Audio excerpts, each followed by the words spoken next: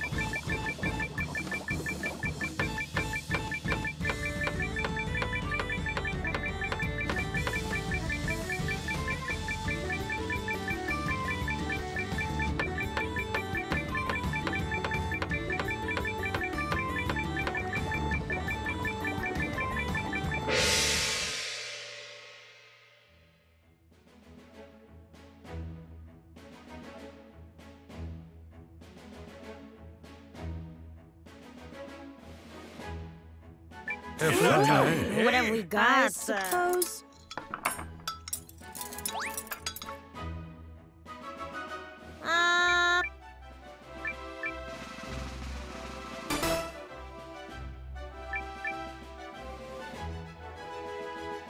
What have we got? I suppose.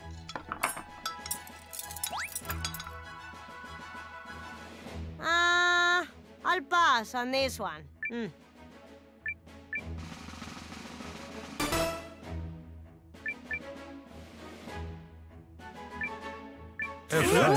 What have we got? I suppose.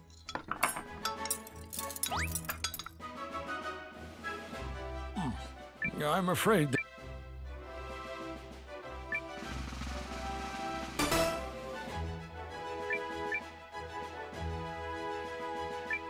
What have we got? I suppose.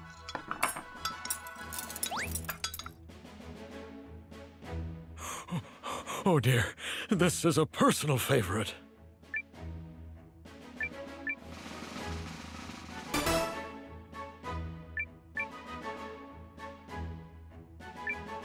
What have we got, suppose?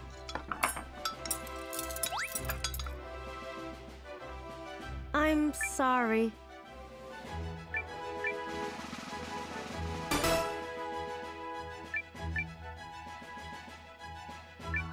What have we got, suppose?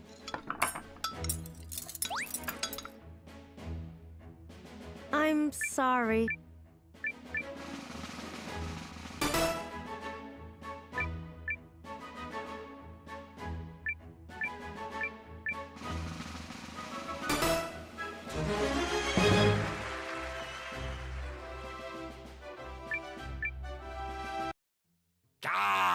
Done in by the conventional.